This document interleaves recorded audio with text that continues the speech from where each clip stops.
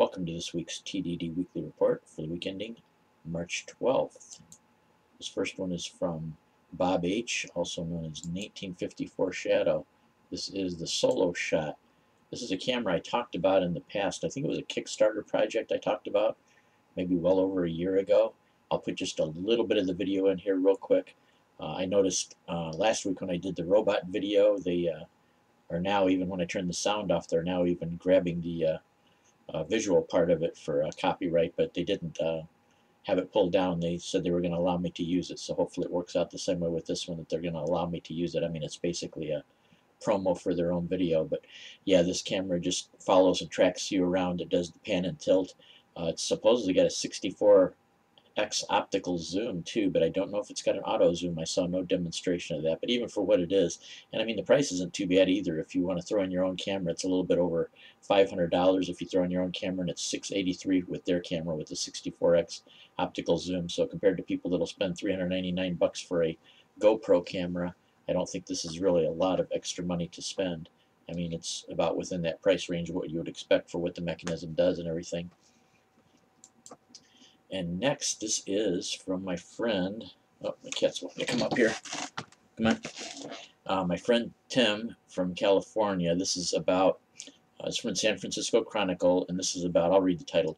It was a blast for the crew, but Mythbusters is ending its run, and it basically is your swan song story where they're talking about the different people that contributed, especially the background, the producers and the directors and stuff like that on the Discovery Channel for the Mythbusters series. But unless you were living under a rock, if you're any kind of science geek, you know that Mythbusters is coming to an end, and this was their last season, 14 seasons so far.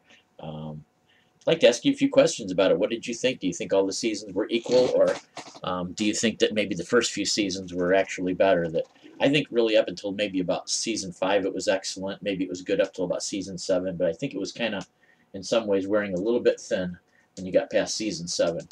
So after that, it was getting a little bit long in the tooth. Some of the stories, some of the shows I didn't really like anywhere near as better as the other one. My favorite character actually was one of the early ones in the show that left on her own. That was Scotty.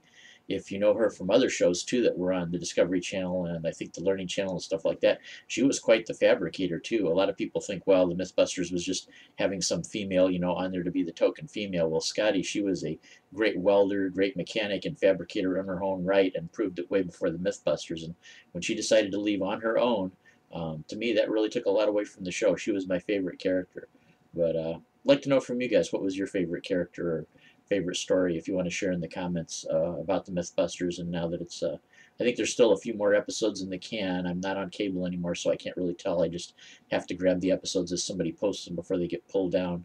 And Mythbusters is a real fast one about doing that too. I tell you, if you find one post somewhere on YouTube or something like that, it doesn't last very long before they, you know, get it taken down and everything like that. But nonetheless, it is really, really a great show, and I think it was, you know, it added really a lot to science. I mean, my science show when I was a real little kid was Mr. Wizard with Don Herbert, but I don't think really for a modern type of show, really overall, Mythbusters really did a great job.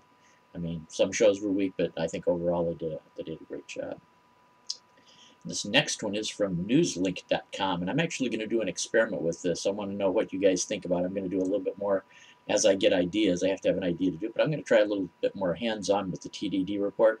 I'm going to actually do this experiment. It says, science says this is the perfect way to boil an egg. And then if you scroll down, you look at the different types of boiled eggs, and it might seem kind of like, I don't know, not something really worthwhile or something like that, but to me, if you get a real perfect soft-boiled egg, that thing is really delicious. I mean, hard-boiled eggs, completely soft-boiled eggs if you don't mind runny white with the egg, but to get the perfect soft-boiled egg when the yolk is just partially cooked but have all the white cooked perfectly, rarely could I ever achieve that. And supposedly this guy has a way to do it. And if you read this, he starts the water boiling for 30 seconds, and then every 30 seconds thereafter puts in a chunk of ice, an ice cube, and then that way it keeps the temperature down so that the outside cooks, but it doesn't fully cook, because supposedly the yolk wants to be cooked at 170 degrees to be good, but the white wants to be cooked at 180 degrees. So what I'm going to do on my next week's TDD report, and if any of you want to try it too, and especially send me the link to the video if you want to do it on video, I'd really like to post if anybody else does hands-on stuff too. I'm going to actually do this, and I'm going to see if I can get my idea And I'll show you on the picture here. He's got 1, 3, 5, and 7. Mine I want to hit right at about 6 minutes. I think would be my perfect if I could get that with his technique, which would be a little bit more done than the 5-minute one, but not quite as done as the 7-minute one. That's what I'm going to shoot for.